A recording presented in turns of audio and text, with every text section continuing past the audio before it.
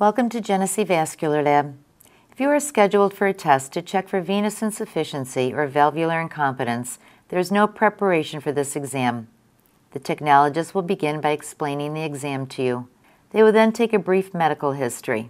You will need to remove your pants, shoes, and socks, and a sheet will be provided, or you may be asked to wear a gown. You will then be asked to lie down on a comfortable exam table on your back. If possible, you are asked to bend your knee slightly and rotate it to the outside.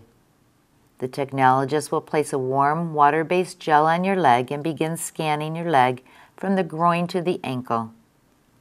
You will hear swishing noises at times, and at other times the technologist will press gently on your leg. During the scan, the technologist will ask you to tense your abdominal muscles. This causes changes in the blood flow, which will be recorded by your technologist.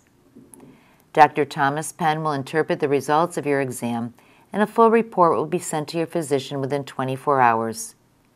From this report, your doctor will know if you have venous insufficiency or valvular incompetence, how severe it is, and devise an appropriate treatment plan.